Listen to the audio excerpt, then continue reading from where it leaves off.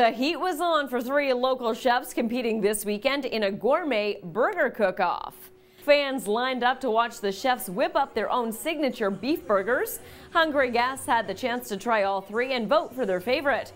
Organizers say the event was held to promote NutraFarms, which provides antibiotic, hormone-free meat. We're really about bringing natural foods that are affordable to all families. So whereas your retail stores charge quite a bit to eat healthy, we're trying to keep you at your current grocery store budget. I think it's just a good way for people to be able to support their local farmer and eat really, really great quality meat in the meantime.